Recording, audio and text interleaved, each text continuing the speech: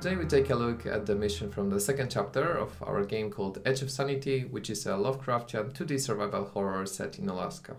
Yeah, and the level takes place a little bit later in the game, so the character is a little bit more established and experienced. Yeah, we enter the Prism office headquarters, and now we can see that people are missing and there's some blood on the counter. Yeah, so it's not Friday or weekend.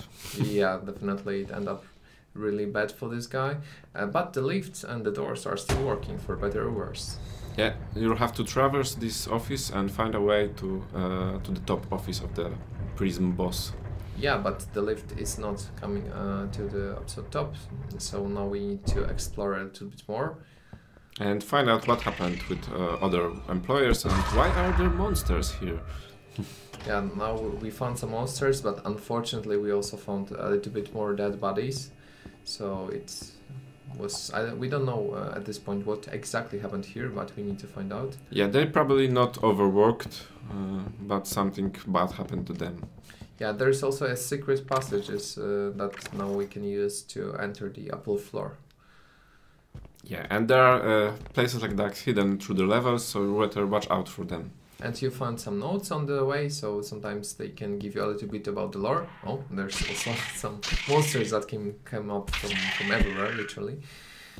But speaking of the notes here, you can find a lot of them, and some of them are actually very helpful for solving puzzles, which are also spread throughout our levels. Yeah, you will find hidden rituals, locks, and radios that you have to use to traverse the levels. Yeah, we use the tool found previously, the tip, and now we perform a ritual which opens up gates to another dimension. So now we end up in this madness dimension. We attack the monster, but yeah, it disappears. It wasn't real.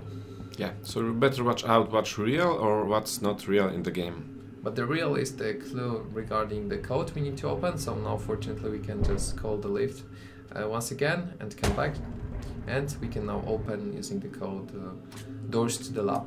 Yeah, and that's probably not a normal laboratory what you will find in your average neighborhood. Yeah, that's true.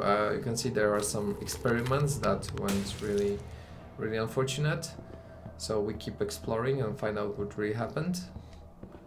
But of course there are some monsters that will not help us with that. And more dead bodies. Yeah, we attack once again, so one monster was real, one not, so it's really your bet.